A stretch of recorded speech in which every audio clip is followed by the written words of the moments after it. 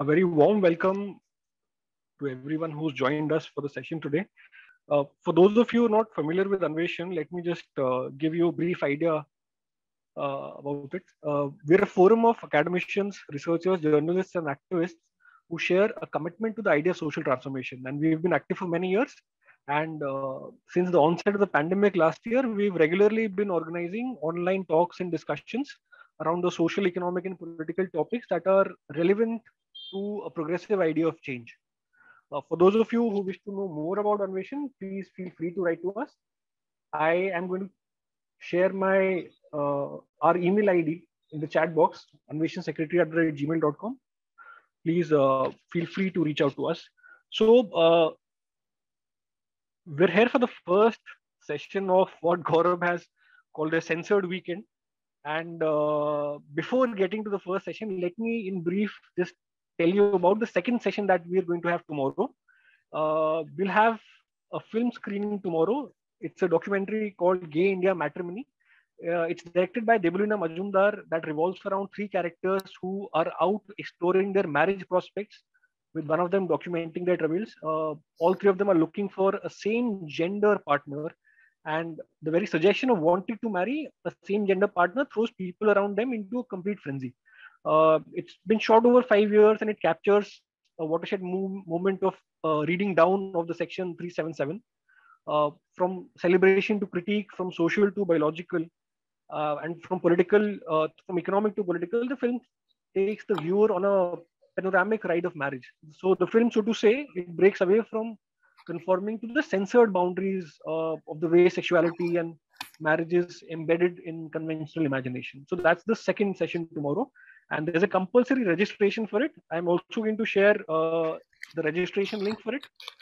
Now coming back to today's session, it's very appropriately titled Censorship in Cinema, Understanding Laws and Creative Resistances. Uh, as you all know, censorship and cinema share a very uncomfortable relationship. Since cinema has been an important medium of political and social resistance, authoritarian governments have time and again resorted to their control over the power of creative expression. And if cinema holds the mirror to social reality, the despot makes all possible attempts to obstruct the mirror. So what we've observed recently is something similar. There's an appropriation of cinematic structures by the state, along with increasing restrictions on the creative liberties of artists. And without taking much time, I'll invite the two speakers that we have for this session. The first speaker is Sunil Shanbag.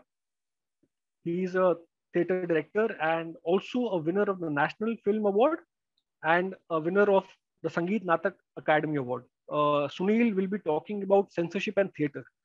We also have with us Nikhil Narkar, who teaches cinema at the School of Liberal Arts, Symbiosis, Pune. He's pursuing his PhD in cinema studies at the School of Arts and Aesthetics, JNU. He's also a documentary filmmaker and has produced a few short films. He's associated with the Pune Collective, which works towards social transformation through dialogues and cultural activities. So welcome, Sunil and Nikhil. Thank you. And I'll invite the first speaker, Sunil. Sunil, over to you. Yeah. All right. Thank you so much for inviting me to this very, very interesting evening. I just give you a brief, background to the whole idea of censorship in the theatre and make some connections with a piece of work that we created that actually examined this. It might be of interest to some of you. So I'll set that up, and then of course after Nikhil does it, then we'll be very happy to take questions about more specific things. So our first encounter with the whole idea of official formal state censorship comes around 1876 with the enactment of the Dramatic Performances Act by the British colonialists, right? So Britain, interestingly, already had a sort of formal licensing of plays procedure in place right from 1737, and it's interesting to know that it was set up with the idea of essentially restricting criticism of the state, of leaders, etc. And I think it was in 1843 that this was formalized into a theatre act. where the Lord Chamberlain's office really, and people employed with the Lord Chamberlain, they had readers, etc. They willy-nilly became the arbiters of morality and aesthetics on the British stage. Uh, so this went on for a long time. I mean, it was perhaps in the, I think around 1960s or so, there was increasing discomfort with the idea of having your play scrutinized before performance. And I think there were two plays that created a bit of a stir. One was a play by Edward Bond called Saved, which kind of, in a sense, depicted social reality, and a fairly critical play of, cultural poverty and frustration of a generation of young people living in those, huge social housing estates, etc. And very soon, around the same time, there was another play by John Osborne called A Patriot for Me, which is essentially, based on the true story of a gay person, Alfred Riddle, who was a person in the Austro-Hungarian intelligence service. And what really disturbed the Lord Chamberlain and his people was this, the last scene, the climactic scene, was a huge drag ball that takes place. And they said, no, no, no, no, we can't have this on the stage. But the restrictions on those two plays led to a fair amount of discussion, and fairly large, very, very senior theatre people, even those who tread the middle road, came out in support of these plays and against the idea of censorship. So it's as late as 1968 that the British, the Theatre Act really was removed, and there's no formal censorship of theatre. In India, it's actually very interesting because the whole idea of the Censorship Act was very closely linked to the idea of sedition, right? And that's what makes it really, really important for us to look at it and understand exactly what's going on. We are talking around between 1860 onwards. There's a growing resistance, there's a growing nationalist spirit and a growing resistance to colonial rule. And really, the Dramatic Performances Act comes about as a measure against this, growing stage and also the political repertoire that some of them had. It's interesting to note that in the period of 10 years, there were 4 repressive measures taken by the government: the amendment of the Indian Penal Code, the Dramatic Performances Act, the Vernacular Press Act, which was basically enacted to suppress and restrict the vernacular press, and the Arms Act. So it's interesting that the censorship laws, which stayed on after independence actually, and we've continued the same thing, just like you continued the sedition law, also the Dramatic Performances Act, that not all of India has, but there are 2 states, Maharashtra and Gujarat, that continue having that, and all of us in Maharashtra and Gujarat submit all our scripts for scrutiny. It's very interesting that it's connected to sedition. The idea of sedition in a colonial context is something that we can talk about, but the idea of sedition in a democracy sounds completely absurd. Yeah. So the fact that it remains really says something.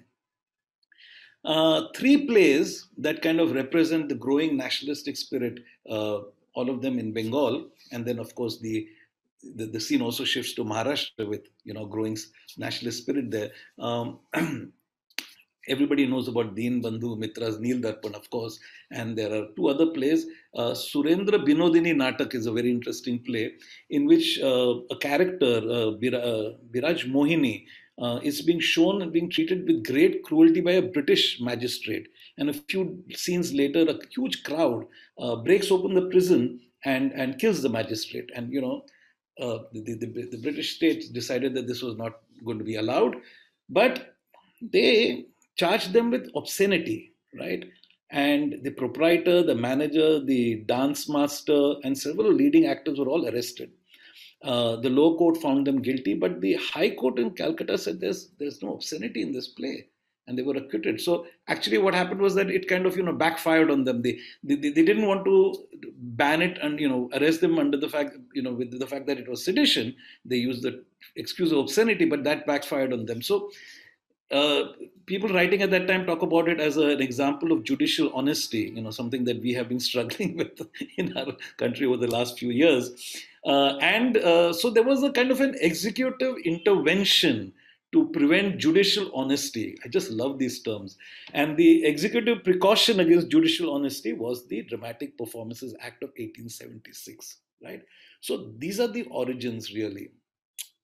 The law is deliberately open to interpretation using, broad phrases like, well, any dramatic performance which is scandalous, defamatory, likely to cause feelings of disaffection, likely to cause pain to any private party in its performance, or is otherwise prejudicial to the interests of the public, might be prevented from being performed, right?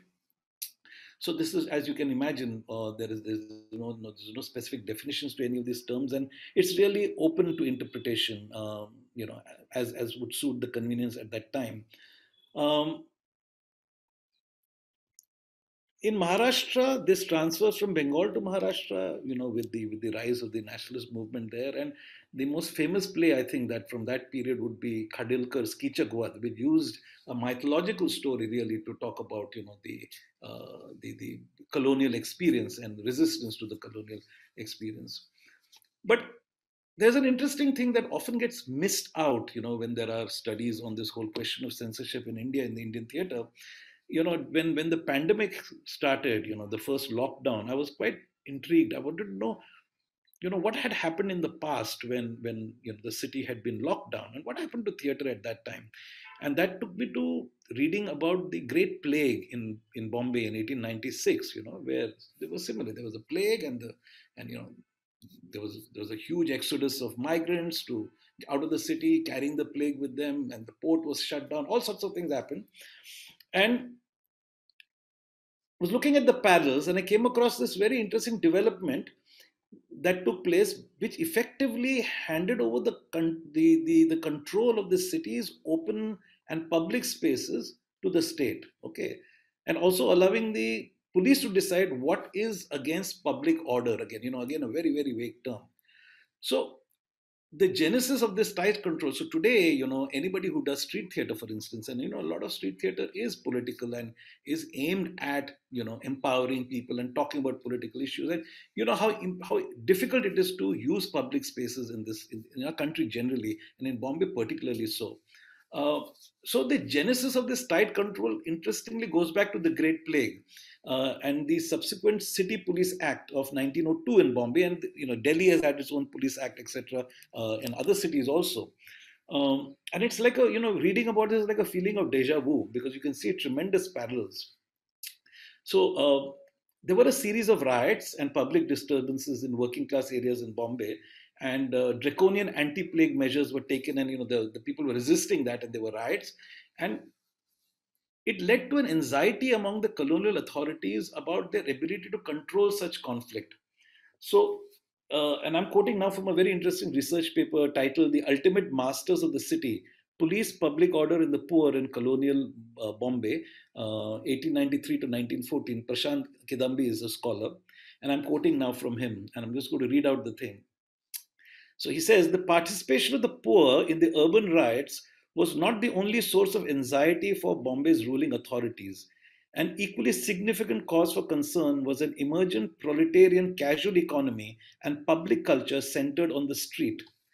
A fast growing casual labor market meant that people not just lived on the street but also engaged in cultural activities ranging from akhadas, tamasha performances, and gatherings around, of course, liquor shops. This casual economy and the public culture was seen as a threat. So the City Police Act of 1902 vested in the police exhaustive powers that even today give them the authority to define public areas and control and regulate all activity on them, among them processions, assembly, music, singing, a colonial legacy that restricts access to the arts in public areas where it is needed the most, right? So it's interesting that even today in Maharashtra, the authority responsible for giving us licenses to perform is the Bombay Police, right? It's not any other civil authority, it's the Bombay Police that's directly responsible.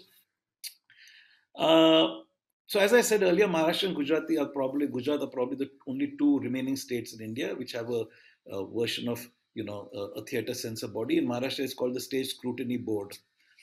At its best and least harmful, the censorship procedure is a bureaucratic inconvenience, But at its worst, it has actually restricted and even stopped the performance of plays that are seen that their understanding infringing the law. So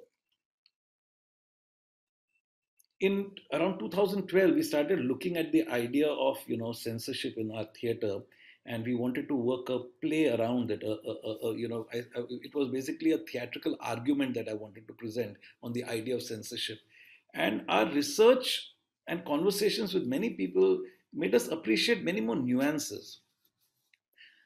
State censorship, all right, is structured around laws, all right. So it's a fairly structured thing.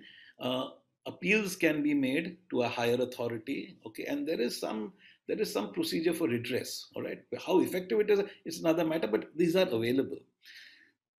On the other hand, censorship of the street, of the mob, is completely unpredictable. There are no such, mitigating things like, appeal or redress, etc. In fact, even a reasonable discussion or an argument often is impossible because very often it is a notion, it's an idea. Most of the time, they haven't even seen the work of art, as we all know. So it's a very unpredictable and very, very dangerous form of censorship that we have to deal with. But there is a quieter and a kind of a more insidious form of censorship which comes from the form of disapproval from the more powerful upper caste sections of society, especially towards smaller littler traditions like the folk traditions. And sociologists will call this a process of sanitization, where you clean up what doesn't seem to fit into your notions of what is good, clean, entertainment. And often you just appropriate the tradition and completely wipe it out, like what happened in Tamasha in Maharashtra, for instance. There is no recourse to the law here, of course. And these were some of the things and ideas of censorship in the theater that actually guided the making of the play. When you talk about censorship in theater in Maharashtra, you can't avoid talking about Sakharam Binder, the 1972 production of Vijay Tendulkar's play. Um, Sakharam Binder, the attack on Sakharam Binder, the censor board came on the heels of an attack on his earlier play, Gidade. So there was a kind of already a momentum that had built up. And I think it was also a historical moment when there was a backlash from conservative society because, in the 70s, there was a freeing up of many things. And this was also, I think, in many ways, represented the backlash. But the other thing was that Kamlakar Sarang, who produced and directed the play, also maintained a very rigorous diary of the troubles that the play went through. It was called Binder Che Divas, that is the Binder Days. And that diary is a well-known, document in Marathi literary circles. And there's a detailed, documentation, something that we usually don't have access to in India. Um, Shanta Gokhale, the playwright and the critic who actually, helped conceive and build the idea of the play, she was the one who actually insisted that we need a layer of, how tamasha and the folk art that was parallel to Sakharam Binder in many ways had been sanitized and had been cleaned up and had been subject to social censorship as a kind of a counterpoint to this very urban theater practice. So that was another layer in the play.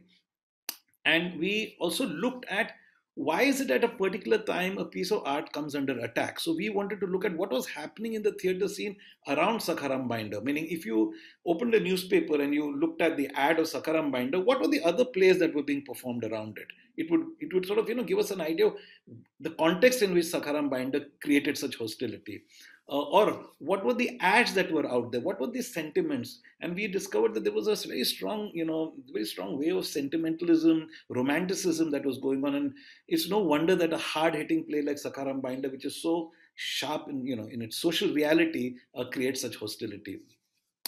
Uh, we also helped us actually look at the various strategies that were employed,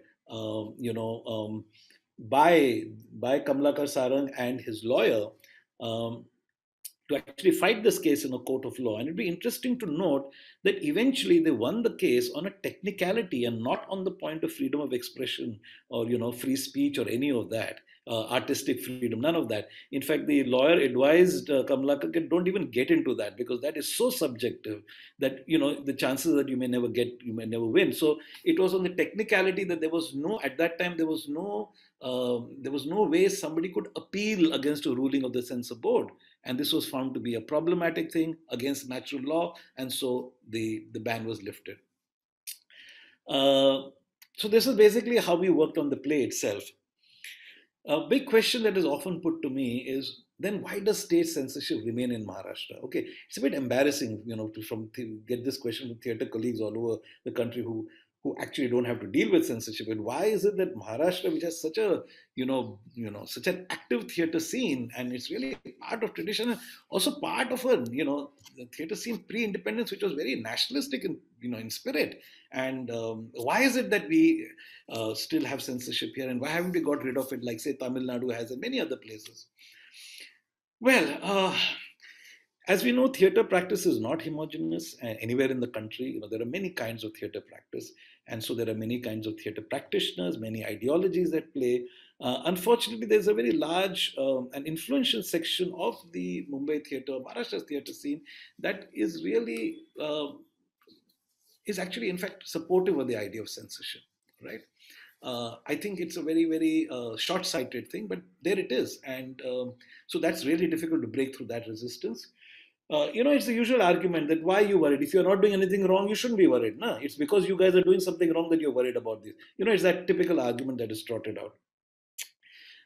The other reason is that some people genuinely believe that the existence of a censor certificate allowing you to perform becomes a kind of a protection against an attack by a mob, by the crowd, and says that shut the play down. But you say, look, I have a censor certificate, but as we all know, that is not worth the piece of paper on which it's written. Eventually, at the end of the day, there have been occasions. There was a play on Hussein, the painter, being performed at Prithvi Theatre, and the performance was threatened by some small right-wing fringe group.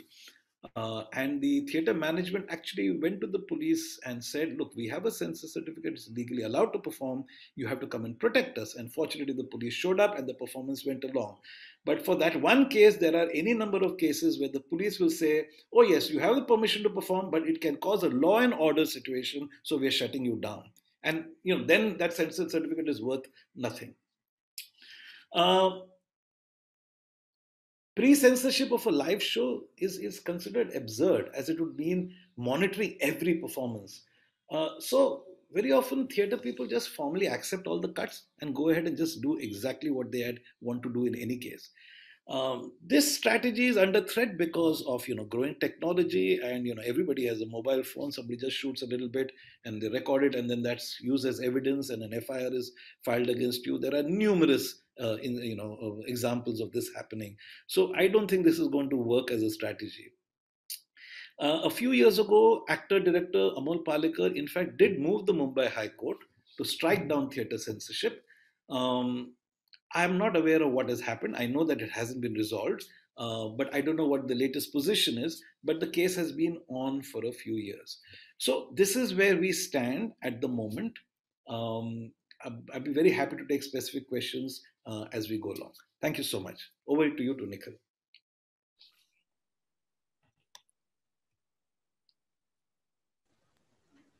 Thank you, Sunil. That was really enlightening. I mean, for a student of cinema to see there are so many parallels in theater and cinema that go hand in hand, not only in the history of independent India, but also colonial India.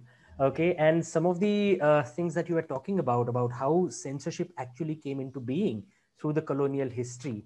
The censorship came into cinema using the pretext that we have some kind of censorship for plays and performances and public order and incitement, etc., etc., etc. Okay, and I will go into that a little later probably. Okay, but when you were talking about plays like Sakharam Binder or Vultures or Gidhade, in other words, or sometimes even Ghashiram Kotwal, to talk about it in that way, is really to create a history of certain kinds of images, okay, that can be applied to censorship in cinema as well. And you can actually see that censorship in theater and censorship in cinema can be understood almost in the same manner. Okay, and in a country like India, I think I'll be drawing a little bit on that. Okay, but to begin my talk on censorship, I really would like to begin with my personal experiences as a child growing up in the 1990s. That was my moment to grow up. That was my moment to see India. That was my moment to understand India, and not only understand India, but to understand also myself along with India that I was growing up with. So, what was I seeing in the 1990s when I was growing up? I remember the first thing, okay, in the adolescent years, of course, the first thing that you remember about censorship in cinema is the song called Choli Ke Piche Kya Hai, right? And this is where my personal beginning or my personal understanding of censorship actually begins with songs like Choli Ke Piche, right? Then there was a huge controversy, I remember, about the Shekhar Kapoor film called Bandit Queen, starring Seema Biswas. This was a film about Pulan Devi. And not only, I think, some factions of the quote unquote public got very upset with the film, but I think almost everyone was upset with the film except for a few filmmakers, few intellectuals, and so on and so forth. And there was a huge controversy regarding a film like Bandit Queen as well. Then I think growing up there was Bombay by Maniratnam. Okay, and that gave us a completely new understanding of censorship at that point in time, because for the first time a very intelligent argument was being made by a person like Bal Thackeray at that point in time, and you can replace that name with any other in the contemporary era. Just if we are talking about censorship and what kind of arguments were put against films, here probably for the first time we were seeing a phenomenon where an individual politician could actually replace the authority of the state very, very efficiently by being the part of the state, where the government was actually run by the Shiv Sena and the BJP in Maharashtra. And here you could see a phenomenon where Bal Thackeray could claim that he is the state, or he was the state, on two counts. One, that uh, he could give orders to people to go and protest against the film like Bombay. That is one sense. And two, and film could be taken off. But on the other hand, he was also the part of the state machinery as someone who was running the government, okay, either directly or indirectly.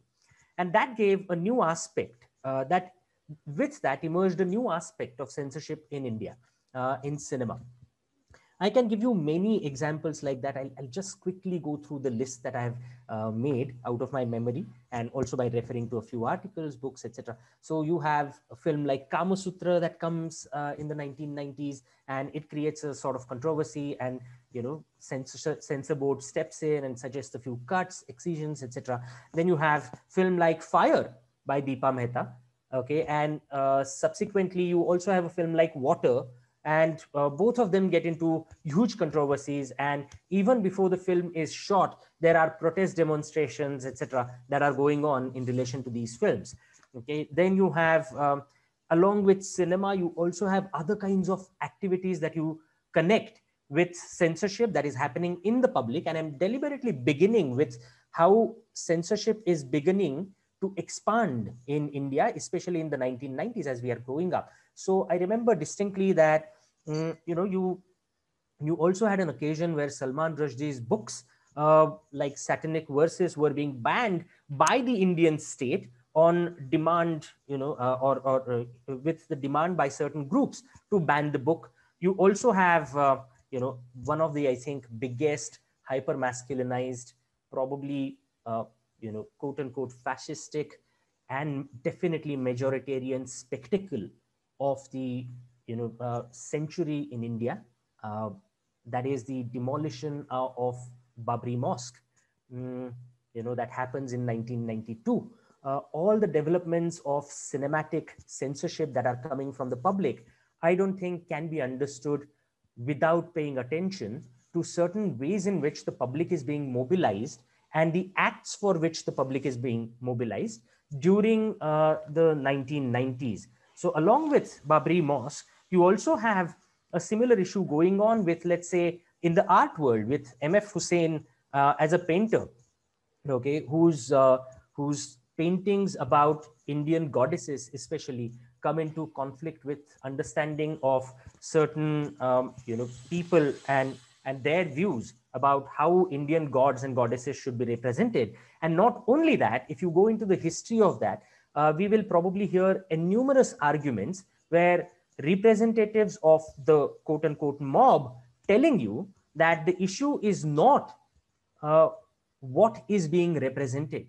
The issue is actually who is representing it, right? And people questioned M.F. Hussein's Muslim identity, okay, as an artist to actually, create that kind of art.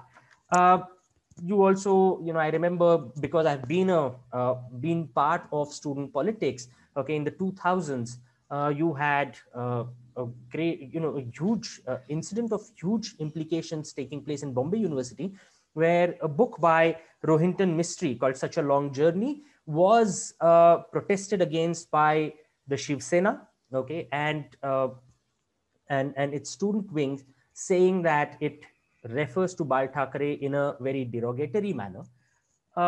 And that incident becomes an incident which propels Aditya Thackeray onto a national stage, onto the stage of politics, really.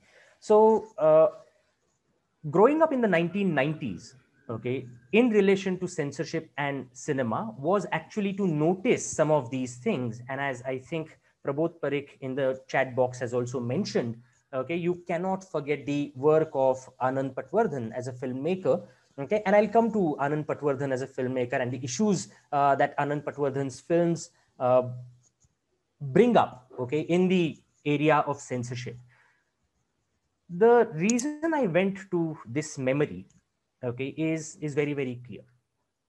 This, in my understanding, is to a certain extent a new form of censorship that starts emerging in India, although it does not mean that these kinds of incidents did not happen in the past. Sunil's talk was precisely about how these kinds of incidents were central to censorship in theater arena. But in cinema, it starts, happening on a regular basis, especially during the 1990s. Okay, and I'll draw your attention to two vectors here, and I'll come back to these two vectors. One is the rising threat to Indian democracy by the new right wing or the Indian right wing, which is becoming more and more powerful.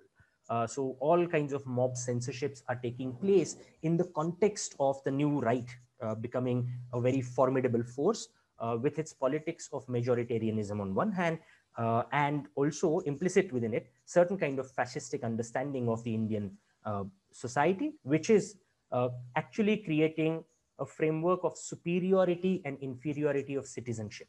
That the primary citizens are superior citizens and they belong to one religion called the Hindu, and the other citizens are secondary citizens. This kind of scheme starts becoming extremely prominent during the 1990s.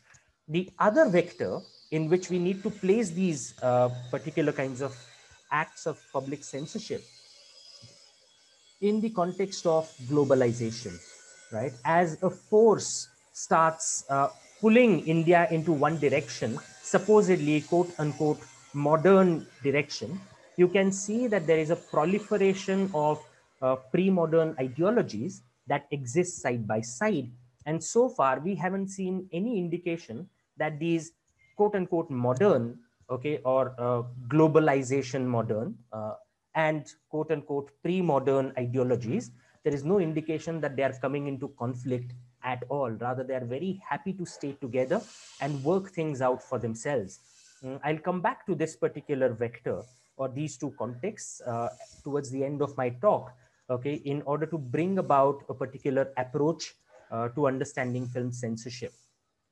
But having said that, let me take up a few recent cases and then go into what has emerged in the history of Indian censorship in cinema, okay, in terms of two committees that were formed, one in 2013 and one in 2016. One was formed under the Congress government, central government, and the other one was formed under the BJP government in 2016.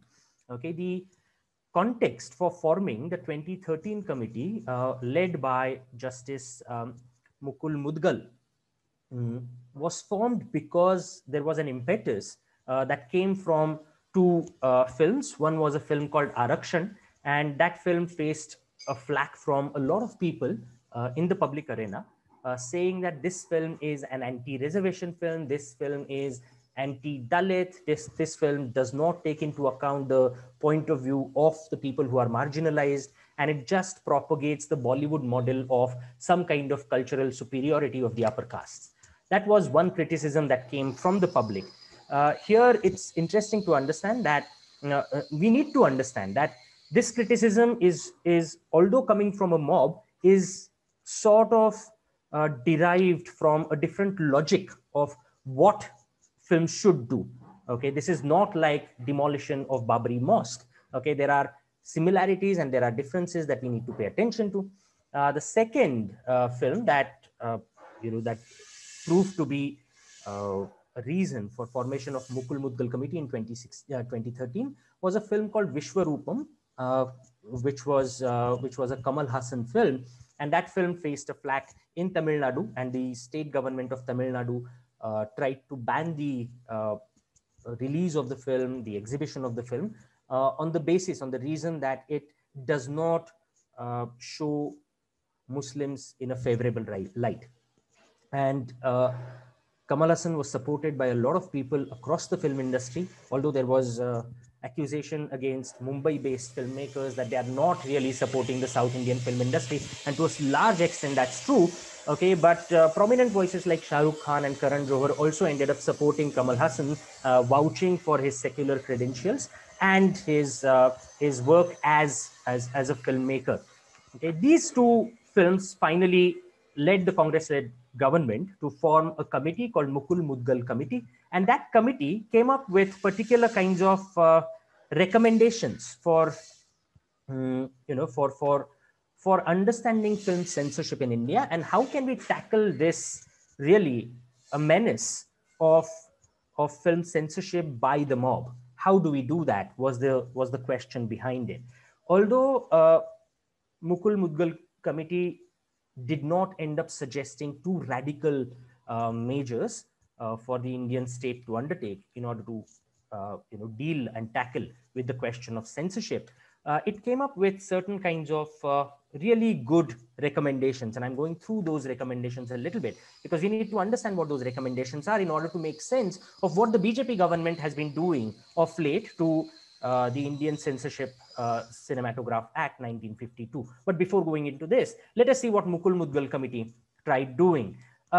First of all, the Mukul Mudgal Committee suggested that the change in the title of the censor board, CBFC, has really not done much. Earlier, it was Central Board of Film Censors. Later on, it became Central Board of Film Certification. This change from film censors to film certification has really not done much in the functioning of the CBFC. The CBFC still functions in the same manner, where the CBFC has given itself the right to suggest certain kinds of cuts, certain kinds of incisions, certain kinds of edits to a film. And I'll come back to this particular issue a little later. So the change has really not done much.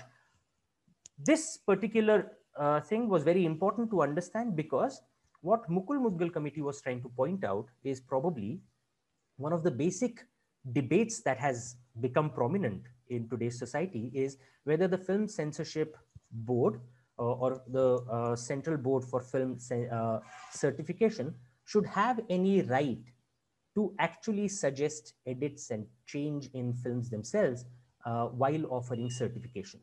Right? That has become a big point, and Mukul Mudgal Committee was aware of that, and mentioning that in the recommendations has done a hell lot of good for our understanding of censorship. The second, it basically suggested many other things about how the committee should be formed, etc. I won't go into that. Okay, but I will come back to two things. One, it suggested that we right now have certain kind of classification for certifying films, where four categories are used. One is called U category to a film. It basically means unrestricted public exhibition, right? So, which basically means anybody can watch the film in public. A, suitable for public exhibition, restricted to adults.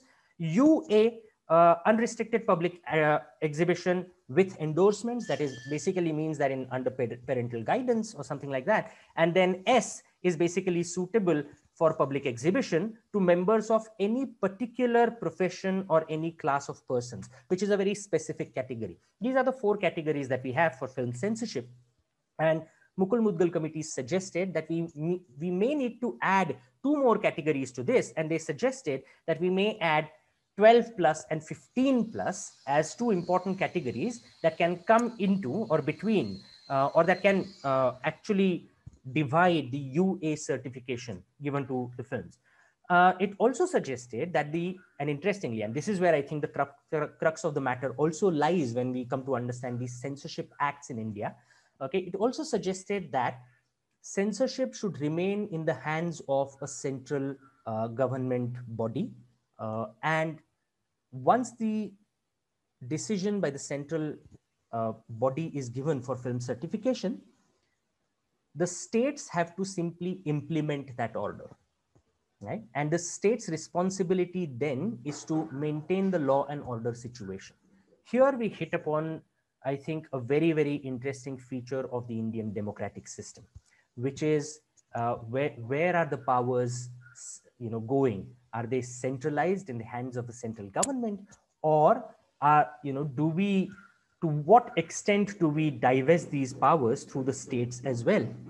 And therefore, this is actually a question of federal nature of the Indian polity itself, as it is, elaborated on in the Constitution. I'm not saying that the issue is solved, but I'm saying that censorship is a field that opens up many issues for us to take into consideration. Right? The most important recommendation that Mukul Mudgal committee gave was the recommendation that there was a tribunal that was established in 1983 under the guidance of the Supreme Court, the 1967 judgment in K.A. Abbas versus Supreme Court, versus the Union of India. A Supreme Court judgment, okay, asked or recommended that a certain kind of tribunal should be formed. This tribunal is called Film Certification Appellate Tribunal. This is called FCAT. Okay, what was this tribunal? Now, this tribunal was very, very important, especially for many filmmakers.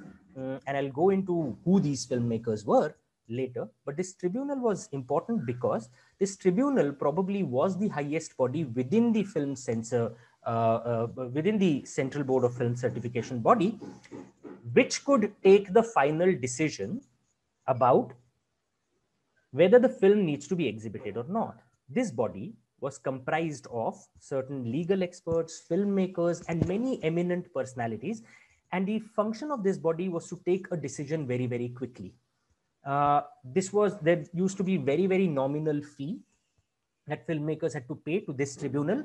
And once they paid the fees, they applied. If the censor board's initial committees did not give a favorable certification to a filmmaker, then the filmmaker could apply to FCAT, okay, and the FCAT could come up with a decision really, really quickly, thereby saving time and money that was very, very important for filmmakers, and especially independent and small filmmakers.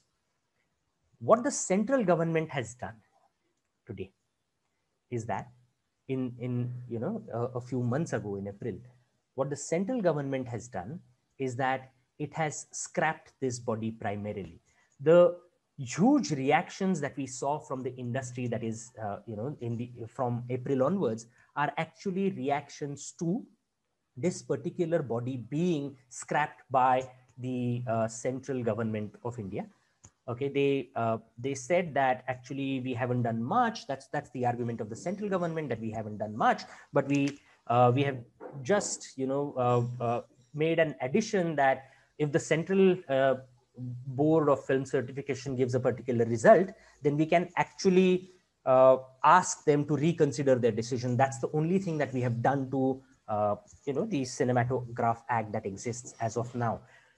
That is not the case. The central government does not want to tell you the truth. The central government actually has scrapped this body called FCAT, which was a body to which small filmmakers, from which small filmmakers and independent filmmakers derived huge kinds of benefits, because this was a body that could really go into the issues. And and if you look at the history of this FCAT, they have taken very, very sensible decisions and favorable to many small and independent filmmakers who are trying to explore issues about the Indian society, who may not want to make films because they want to earn money, but they definitely wanted to make films that raise questions about what it means to exist as a human being in the 21st century in India with all its contradictions, right? What the central government has done by scrapping this, okay, is that they have asked filmmakers now, small filmmakers, to actually approach high courts, right? If the censor board says no for you to get a film certificate, then the only authority that you can go to directly now is the high courts immediately. And just imagine when a small filmmaker or an independent filmmaker makes a film by borrowing money from a lot of people so that they can make intelligent films, sensible films, films that talk about issues that pertain to the real lives of people right now. The central government has, in one stroke, killed that possibility for an independent or a small filmmaker. There are two things that emerge out of this. One, the central government's understanding of filmmaking is largely connected with films only coming out of Mumbai and big film industries that require a huge amount of money, which are backed by studios and multinational corporations, right? And I don't think that the central government wants to hide that fact anyway, right? When in 1998, Sushma Swaraj gave industry status to Bollywood, right? She had exactly this kind of understanding in mind of cinema. Cinema that is made by only big production houses, cinema that is not made by independent filmmakers, cinema that is not made by small filmmakers. What is the problem for us, for people who think about cinema, yeah, in this particular way? Well, on one hand, obviously, this kills off any kind of creativity that you have or artistic expression right in the bud. It really kills it right at the beginning. Okay, it doesn't even allow it to blossom even a little. That is the first problem with this. The second problem is is that if you think about cinema and if we ask a very basic question about what is cinema, right? We all know that cinema is a technology, but what kind of a technology is this? This is a technology that emerges with the modern world, with all its liberatory kind of impulses during the 17th, 18th, and 19th century. And cinema emerges at the end of the 19th century and the beginning of the 20th, with all these impulses carrying forward. Okay. Cinema is a technology that allows you to open up a new possibility of thinking, of dealing with the world, of perceiving the world. That is the crux of cinema, right? Central government of India today has taken a decision that wants to kill this particular possibility. Because just think about it. Technology is now, a lot of people do have access to technology in certain ways. You can shoot films on mobile phones as well, but where do you exhibit them? Yeah, if you don't exhibit your film, there is no meaning to the shooting, right, that you do. And therefore, the point is that the central government has actually,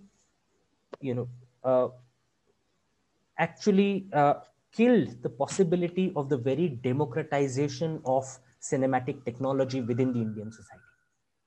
So the central government here, okay, can be understood, or one impulse behind central government's act of scrapping FCAT is also to kill any possible democratic development of cinema that might be related to thinking and rationality and opening up multiple possibilities of dealing with the world. That is what the central government has done with this particular act.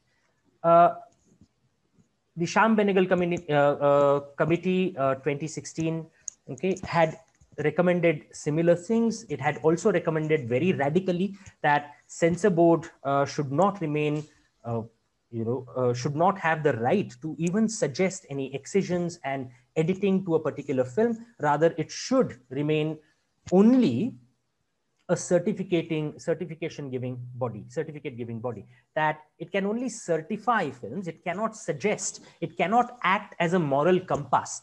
These are the exact words that are used in Sham-Benegal report of 2016. Apart from that, Sham-Benegal report also suggests different kinds of classification criteria for film. I'm not going into that. Okay. However, the central government has done nothing about these two reports. Okay, these two reports must be right now in some stack somewhere in offices in Delhi, and I'm not very sure what is going to happen to these files as well, as the central government is now removing many of the buildings that could, okay, have stacked these kind of files. Okay, the point is, can we understand this particular act by the central government, okay, in isolation? Can we attribute certain kind of impulse, okay, only to this particular government? And as a student of cinema, and as a student of how cinema gets entangled into larger domains like law and public sphere, my sense is no. My sense is that if we want to understand what this is, we have to go actually right at the beginning of independent India, and even before that, but I won't go into that, as Sunil has very elaborately talked about censorship and what it meant in colonial India, right? But we have to go at the moment of inception of what is called the 1952 Cinematograph Act. The 1952 Cinematograph Act came into being, okay, after a lot of deliberation, right, with the view that the central government needs to understand film as separate from many other arts. Okay, although that has not happened, we know that, as Sunil has already talked to us about that. But the central government, okay, of the independent India actually wanted to understand film as a completely different art that could have impact and consequences on how people think in independent India. Okay. By doing that, they also wanted to make the CBFC, okay, through a statute. They wanted to make it into a law and form CBFC under a central government law. Okay, if you look at many of the liberal societies, many of the first world societies, we realize that this is not how censorship has worked, especially in these countries, okay, which have really liberal codes of film censorship. Okay, but in India, the CBFC was made into a statutory body. By making it into a statutory body, the central government opened a very fundamental question, which was, okay, is film a medium that needs to be governed by the central authority, or do certain states in which different kinds of cinemas were being made, okay, have any right over the cinemas being made in those states? And the central government did not want the states to have any say in that except to maintain the law and public order. And this is one huge area that has dominated the Film Censorship Acts and subsequent amendments to the Film Censorship Act that we have in place. Okay, the second thing that is implicit in the 1952 Cinematograph Act is a particular carryover from the colonial period. In the colonial period, the censorship was formed on the basis of a very, very patronizing attitude that the British government had towards the colony, towards India, and they had put themselves in a superior position, and they had considered Indians as naive, as childish, as people who do not have a sense of rationality, do not have a sense of how to understand films.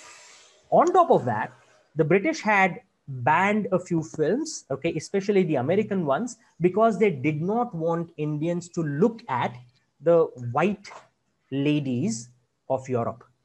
right? And they were extremely concerned with how the Indians are actually getting a chance to look at women, the European women, okay, and pass on, you know, lewd comments. And the British were absolutely sure that cinema is not a medium that the Indians can understand at all, right? The reality is somewhat different, right? The Indians were perfectly in a position to understand what cinema is. Lala Lajpat Rai's comments, okay, are very, very prominent in this. We will come back to these comments later in question answer session. If I have like 2 minutes, okay, or 5 minutes to end my talk. This particular relationship that the British government had with the Indian people, of keeping themselves in an elite position and considering the Indian people themselves as naive, was carried forward by the new government that was elected, that came into power in independent India. And that government put itself into a very, very elite position and sort of put the Indian people into the category called naive people who do not understand what cinema is. Rather, they need to be told how to understand cinema. My sense is that this particular understanding, okay, emerges, okay, because give me 2 minutes and I'll end it. This particular understanding of the Indian state emerges out of some kind of historical background to the nationalist freedom struggle that we had.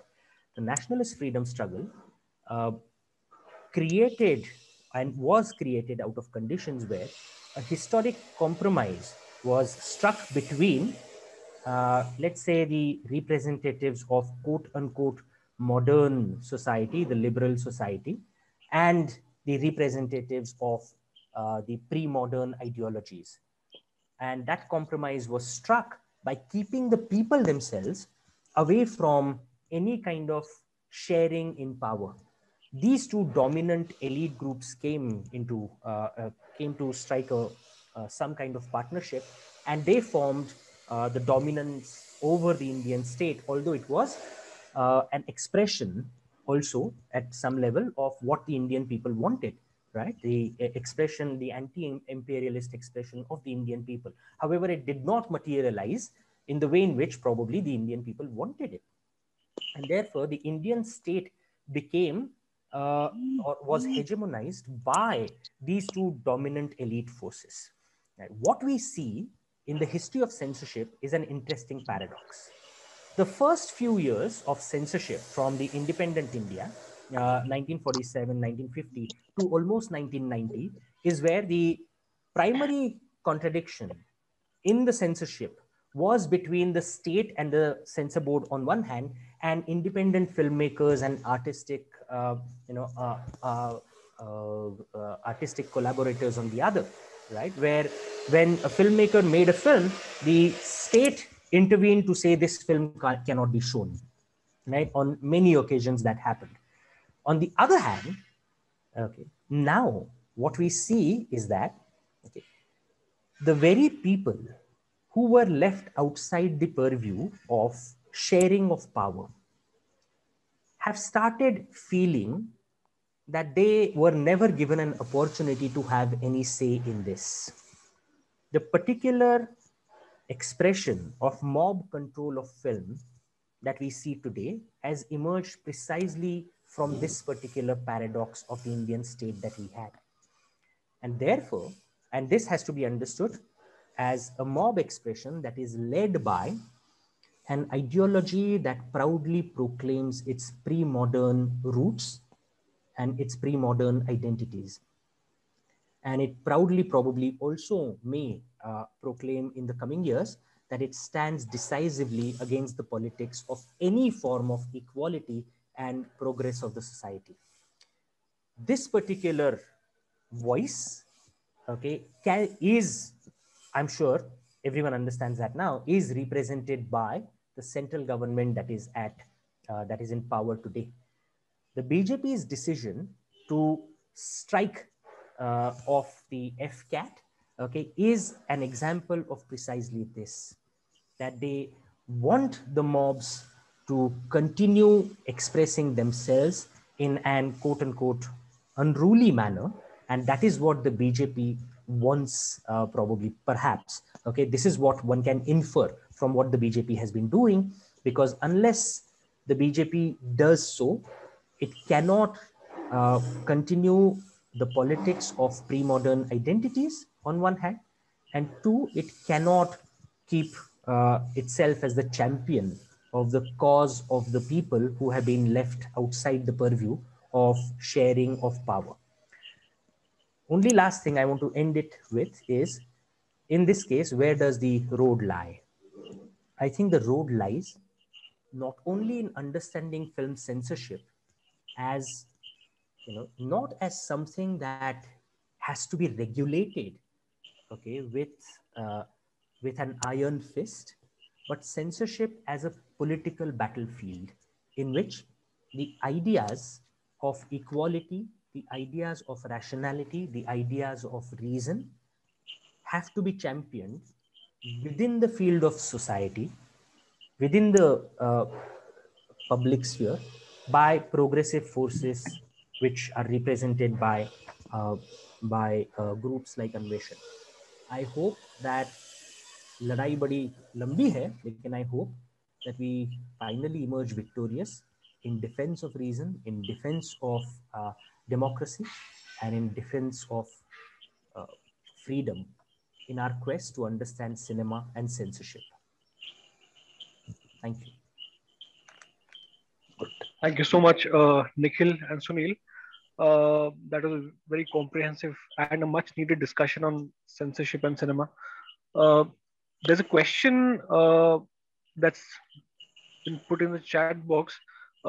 Is there any resistance movement going on in Maharashtra? Just a moment.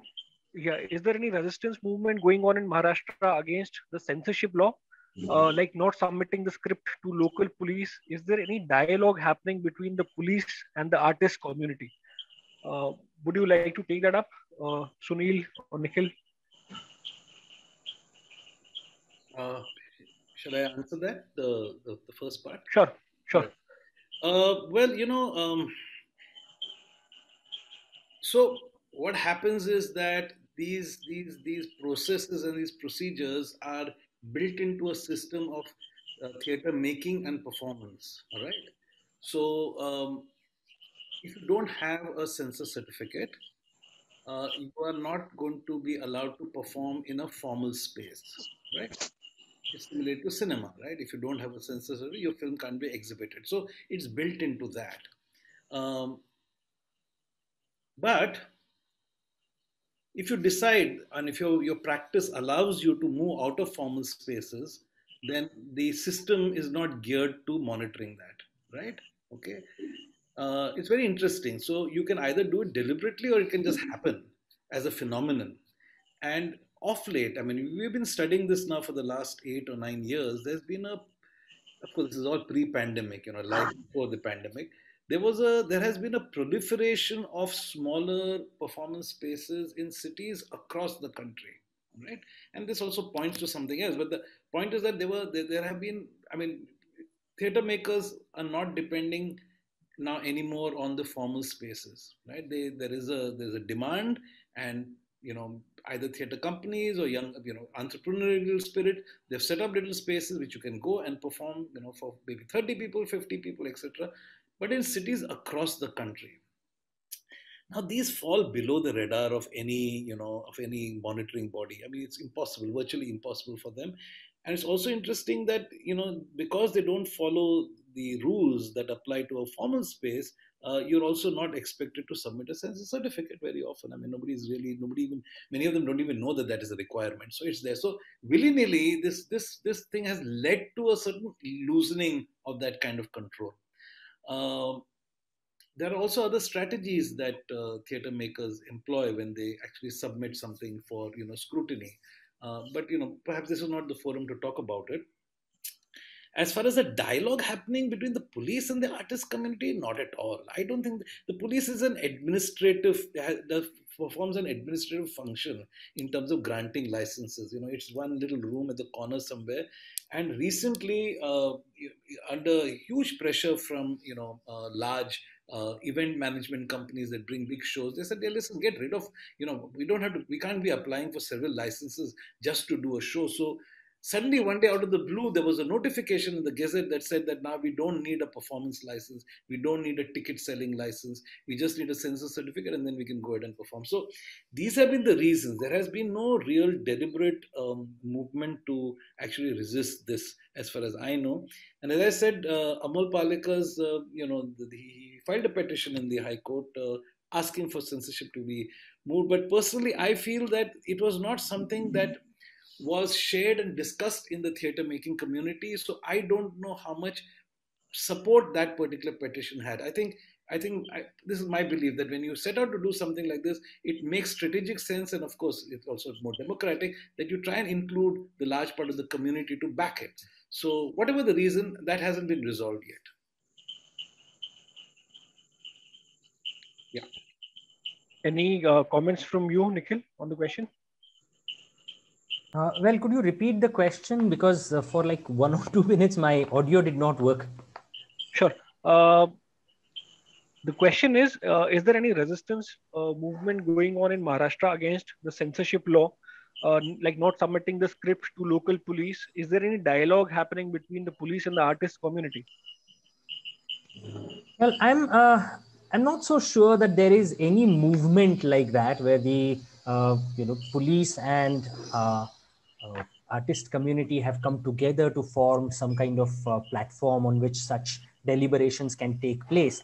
But I think, as Sunil was saying, certain kinds of informal networks have started blooming up. So you shoot a film and you show them in informal settings, etc. These are the filmmakers who are small filmmakers, independent filmmakers. They're not only interested in, they're not necessarily interested in making money out of cinema, but they are interested in cinema as a technology that can change our perception, a technology that can help us understand new aspects of being human, and so on and so forth. And in that case, a lot of informal public quote unquote exhibition spaces are coming up. Okay, so you have screenings that are taking place in jhuggis, jhopadpattis, in homes, houses, etc., etc. There are certain poets, for example, who have written poems. I know I can't take their names, okay, but I was present for some of these readings, okay, where the poets themselves believe that if they publish their poems, the public is not going to like these poems, and therefore they prefer to write those poems and read those poems to specific groups, and then deliberation can happen. Okay, such informal platforms are beginning to emerge. Along with that, I think I'll connect it with one question probably asked by Abhishekta, where these new informal places, okay, have a formal kind of form, okay, through online content, what we call OTT platforms these days. These are formalized, but so far, until last year, they were not under the purview of any kind of censorship that was coming up, that was there in the Indian case. But now the chief of censor board, Prasoon Joshi, is of explicit opinion that these films which are shown on OTT platforms should also come under film censorship, as the films that are made for public exhibitions do. Okay, and his point is that these are just films. There is no difference between whether you make a film for public exhibition or for private consumption at home, and so on and so forth.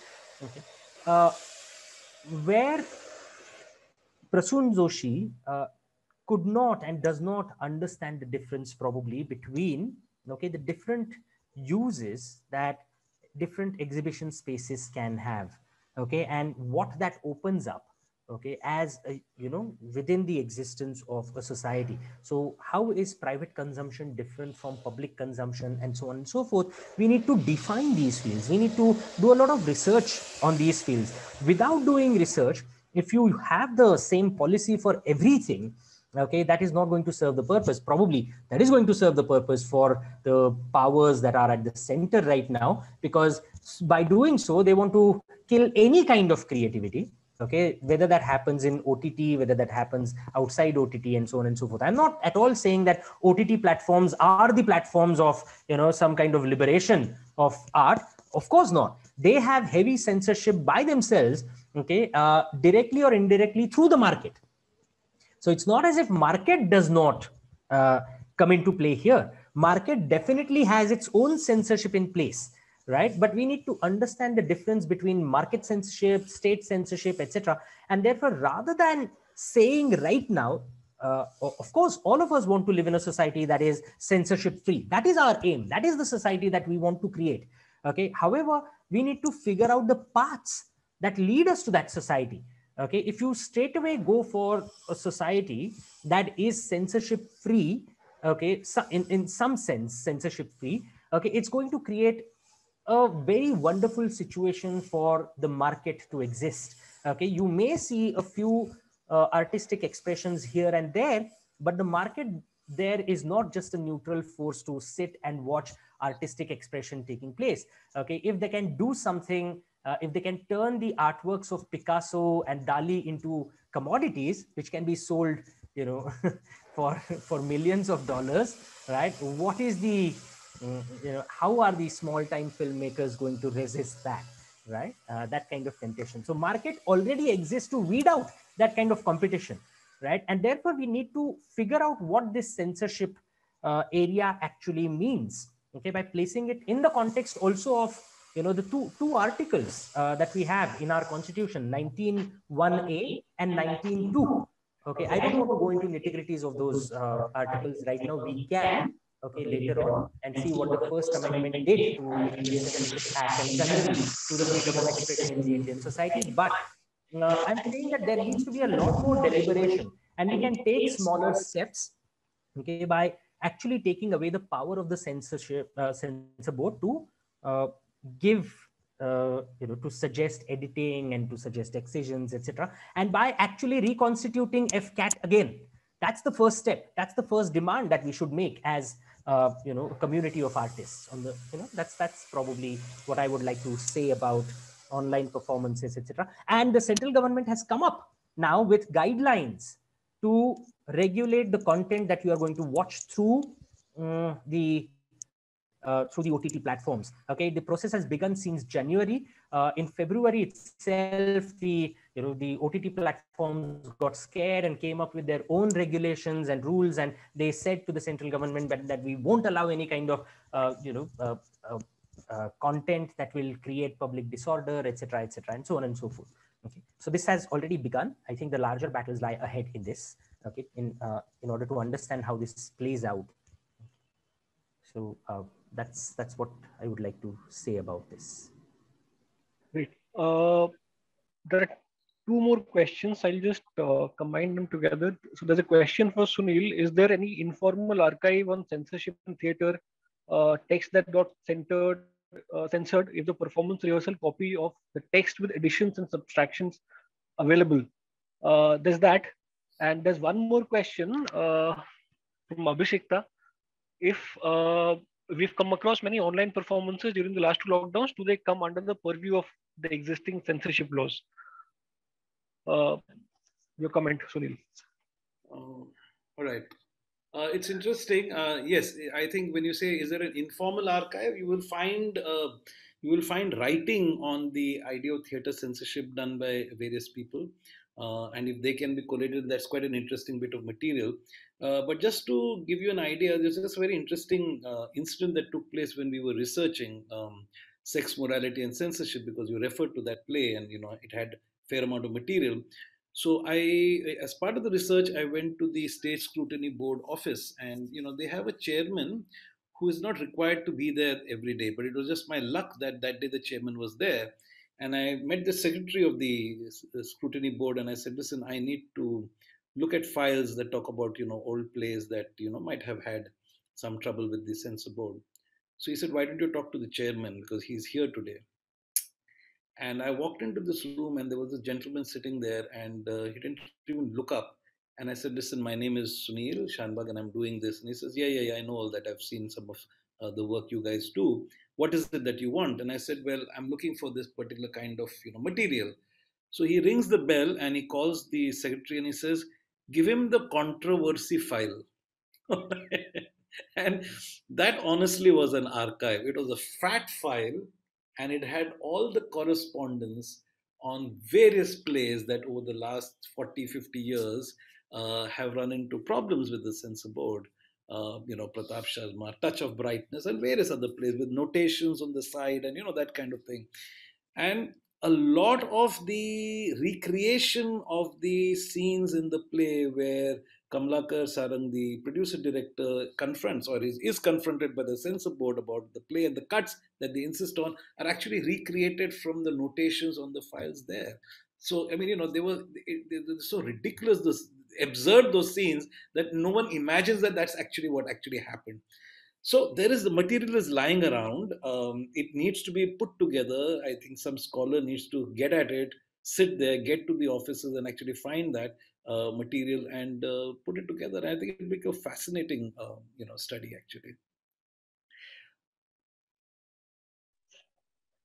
Great. Nikhil, there's a question for you. Do you think that cinema actually works as an ideological state apparatus? Please elaborate on it, especially in the reference to censorship related to the gender question and the question of women's sexuality in Indian cinema. What do you think if censorship comes under the ambit of ideology, or is it, or does it come under direct repression, or is it a fusion of these two? How should we conceive it in the Althusserian light? Very interesting question. Bapre, this is a huge question. I'm not so sure whether I'll be able to answer all the aspects of this question. There are many aspects here, but of course, cinema is to answer it directly. Of course, cinema can be considered, and to a certain extent, has to be considered as the ideological state apparatus.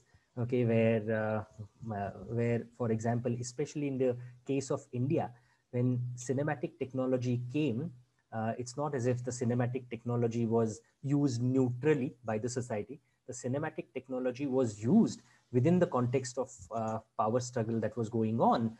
Okay, and when India became independent, the primary function that cinema in India mm, took upon itself. All the big filmmakers and even the politicians were, participants to that particular kind of understanding, an unwritten understanding, where the cinema was considered to carry on the responsibility of building the nation. So you look at films like even films like Awara, films like even Pyasa to a certain extent comment critically. Pyasa does, but Awara, film like Mother India, we have 1957, I think. Okay, uh, all of these films are created on the basis of formation of the nation. What is interesting here, and this is coming straight out of my my MPhil guides thesis, okay, is that all these films end in a particular way. They end with, okay, they are all melodramas, and although they represent some kind of conflict between rich and poor, etc.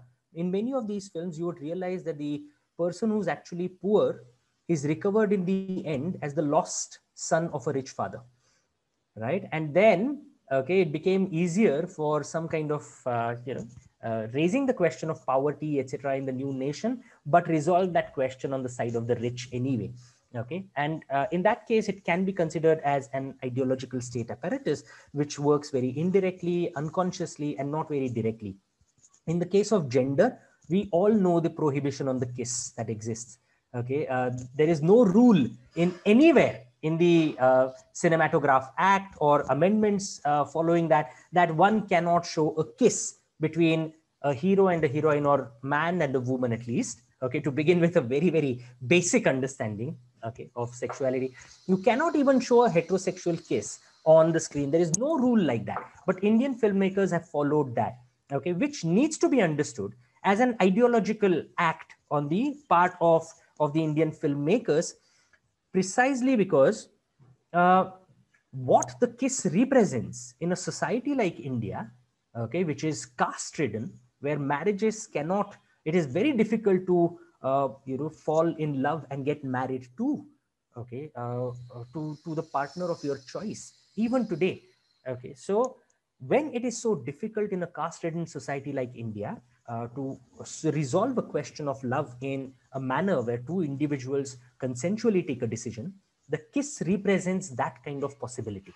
It represents a possibility of what is called the private sphere to exist on its own terms, right? But the unwritten rule seems to suggest at some unconscious level that this possibility is a hard hit on the sensibilities of pre-modern ideologies that actually control the state.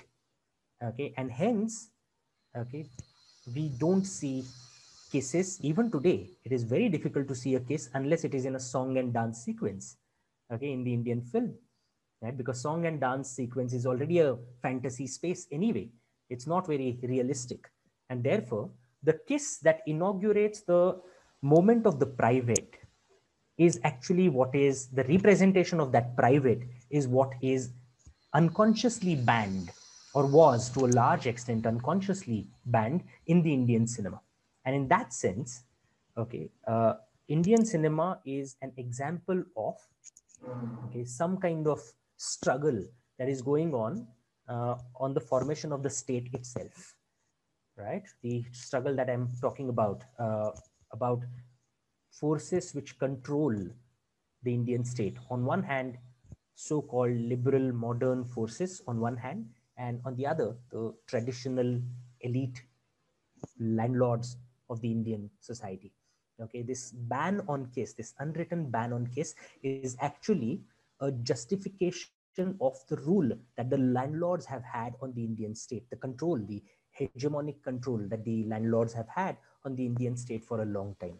And it is through ideas like that, okay, because the inauguration of private is actually a challenge to the landlordian authority, okay, because they want to control your houses, right? But Indian cinema has actually followed that particular logic, and it is in that sense that Indian cinema can be understood as an example of the Althusserian, if that's what you meant, Althusserian ideological state apparatus. Coming to censorship, censorship is both. Okay, censorship is uh, a field which operates ideologically through certain kinds of unwritten rules, like the example of kiss shows you, right? And that is generally considered as indecent, right? So it works as an ideological state apparatus, but it also becomes repressive at times where there can be a direct consequence if you don't follow the state, right? Your film will not be allowed to be exhibited. Your film, you can drag on the case for a long and long and long time, so that you end up losing all kinds of money. You lose all kind of interest even in making the film. What you end up doing is just fighting the case over and over again, and therefore you are directly punished for doing something. Okay, right? And the recent examples of mob censorship are an example of that, with to a certain extent sanctioned by the state itself, by the central government itself, right? To this mob lynching and mob censorship, etc. Okay, so I believe that one needs to understand the field of censorship as a conflictual field which works as an ideological state apparatus, but at times when the time comes, it can also work as a repressive machinery, right? And therefore it's the fusion, okay? And we need to pay attention to which function becomes more important at which historical time, and who are the players involved there, which are the subjectivities involved there, as Althusser might have put it. Perfect. That's a perfect response to it. Since we've already covered OTT, I'll skip the questions on it. Just one last question, and then we'll close the session. There's a question from Meshika. It's quite a long question. Is it possible to think about censorship through resistance and not from the point of view of oppression? I mean that given how mobilized the state of Maharashtra was during independence, was the post-independent state's fear founded on this potential of resistance that emerges from an existing resistive organized force? The Indian state post 47 would be disturbed by lower caste, class solidarity, and the fear of Ambedkarite collective action would be strongest in Maharashtra? Or is the continuing censorship a result of it not being challenged?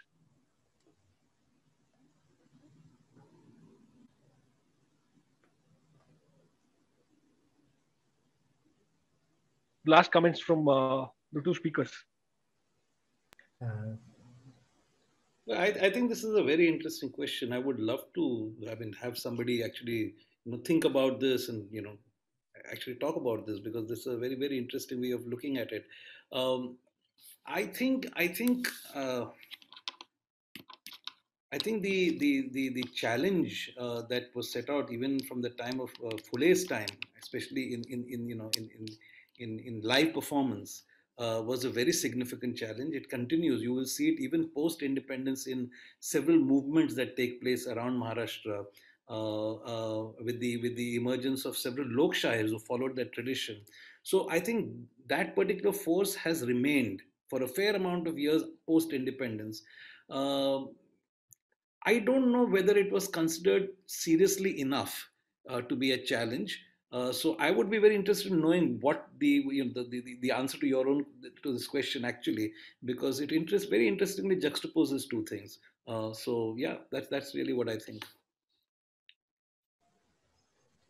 Okay, I think this question sort of encapsulates what I wanted to say right at the beginning of my talk when I said that one needs to think about, how the mob censorship is coming to have an effect on the Indian censorship, and who are the people involved in it. Okay, these are the people who were promised certain kind of share in power, but were never given. In a sense, okay, lot of people have been kept outside, okay, the power that actually should be shared by all the people, where through policy making, through education, through certain kinds of practices such as health being given to everyone, etc. Okay, the question, I think, the way in which I understand it is, okay, that Maharashtra was a place, okay, in which people actually did show, okay, before independence, that they wanted certain kind of share in the power in order to chart out the possibilities of their own lives in an egalitarian manner with a desire for equality.